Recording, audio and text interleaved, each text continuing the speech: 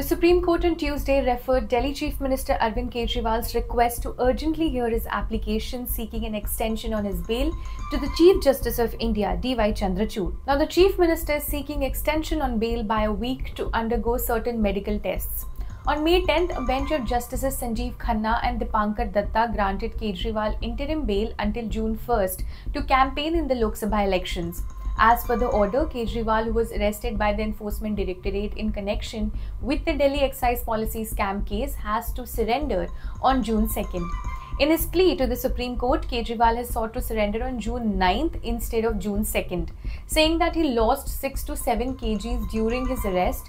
Kejriwal said in his plea that he could not regain the weight even after his release. He said sudden and unexplained weight loss coupled with high ketone levels could be indicative of kidney damage, serious cardiac ailments, and even cancer. And early detection is essential for preventing further progress of the disease and associated life risk.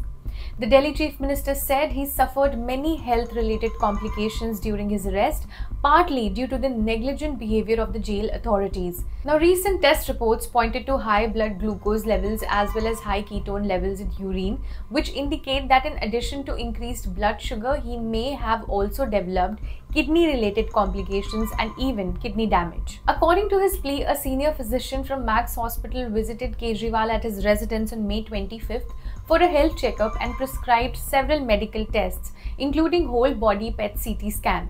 These tests are to be done in a particular sequence and require 5 to 7 days, the plea said. Further saying his life would be at risk if he did not undergo the test, Kejriwal said he would get all the tests done in the working week from June 3rd to June 7th and surrender on June 9th.